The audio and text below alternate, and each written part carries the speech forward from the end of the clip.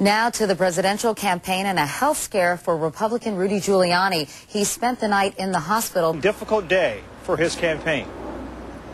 Mayor, how do you feel? Politician never shy in the past. Rudy Giuliani kept his comments brief and the press at a distance as he left this St. Louis hospital late today. Welcome to World News. Tonight, questions about the health of a leading presidential candidate. Rudy Giuliani turns his plane around in midair for emergency hospital treatment. This evening, we begin tonight with a question. Just what happened last night to Rudy Giuliani? He was thousands of feet up on a flight headed to New York. The plane was turned around. Giuliani was rushed to a hospital. He's out now. He says he's fine.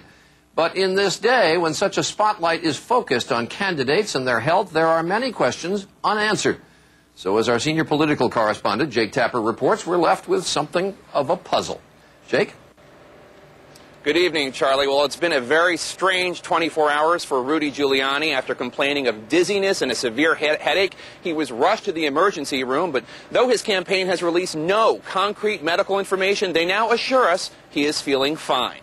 But the campaign refused to provide any details about those tests, provide medical records, or let reporters speak to his doctors. Whatever Giuliani was feeling was so painful last night after leaving a fundraiser in Chesterfield, Missouri. On the flight back to New York, Giuliani told the pilot of his charter plane to turn around.